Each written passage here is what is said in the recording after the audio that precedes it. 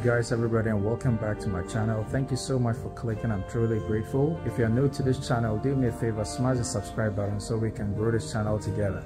So guys, today I'm in the Honda showroom to show you the 2024 version of the CB400R. Let's go.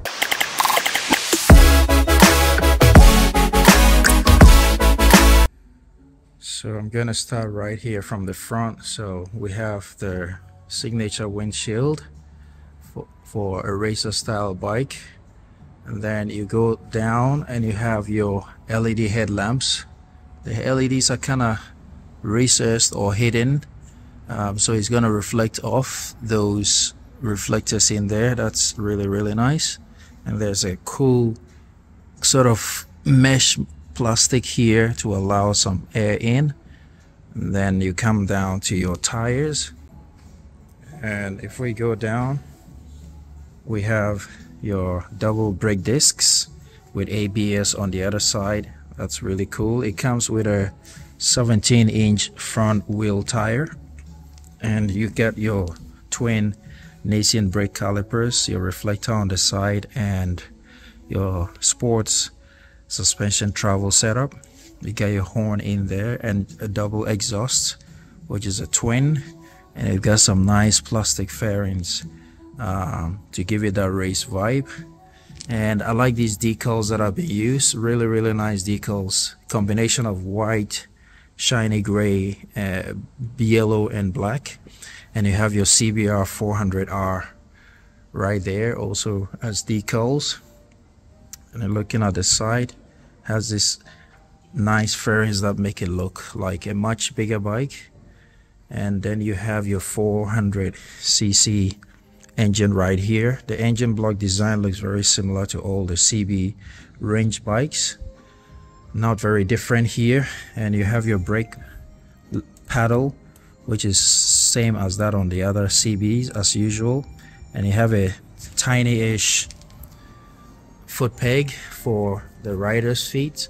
You have the same side where the brake has been mounted, and then you have your exhaust, which is as usual one outlet, just like all of them are here in China. And you have, of course, a single brake disc in the back. You have a very nice solid brake disc with ABS, and the chain adjustment setup is just like all the ones on all the CB400 range. And on the rear we have a 17-inch tire size as well. So front is 17, the rear is 17. For a sports bike, you don't need anything more than that. And you go to the rear, the brake lights are just like that. The turn signals are just like that of the 400 NX sibling that is situated right there, the red one over there. And very similar design as that of the 500 NX 500 as well. So you get the brake lights, the same brake lights as that on the 400 NX, which I've already reviewed. I'll link it up there so you can see. So if you come to the left side of the bike, you get your chain cover, nothing new there. You get your chain setup, all looking very similar to that of the senior sibling, if not the same. And we're just moving on to the side profile. So you have your plastics around, very nice plastics actually. And you have your engine setup, not very different from the CV range. Basically everything is almost the same as the older siblings, but you have some air flow openings here, so air comes from the front through the back, which makes it more aerodynamic and allows the bike to shoot ahead even faster. Let me continue from the back. So you have the pillion seat, which is not very wide, and so if you have a pillion, it can be for long journeys, it's just going to be for short trips down the road. And you also have this wind outlet here, which is going to make it more aerodynamic. If you look in there, it goes all the way back, which is really nice. And if we look up here, we have the fuel cap, which is really solid. And what is new this year is you get traction control, and you also have this dial here for navigating left, right, top, down. And you get a horn just like the new horn design language. So it's no more that press button. It's now kind of like press it down to tilt to engage the horn. I don't know how practical this is when you're riding with heavy gloves, but yeah. And you've got your traction control button here for setting your traction control levels.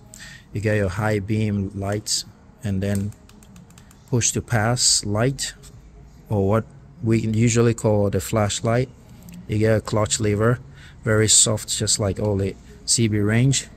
And you get a nice tactile turn signal. It has really good feel to it, so you're gonna know definitely when you have pushed the button. You're gonna feel it in your hands, and if you're at low speed you can hear it as well. And on the right side, strangely enough, the 400 range in China has hazard lights, but the 500, which I own, doesn't come with hazard lights. It beats my understanding, but yeah, it is what it is. You got your ignition button here. Overall, start stop button. Overall, very similar to the previous ones. You get your front brake here. The grips have been maintained, same design. The positioning of the ignition very similar, basically the same, but the screen is different. Unfortunately, there's no key in this one, so I can't turn it on, but I believe it's just the same as that of the new 500 and 400 range of motorcycles, with a new color TFT screen that shows all the traction control and all the other systems. So yeah, that's basically the CBR 400R. Just a quick walk around video to show you what is new on this bike. So basically it's just new traction control and the changing of the switches that have been included, and the TFT screen.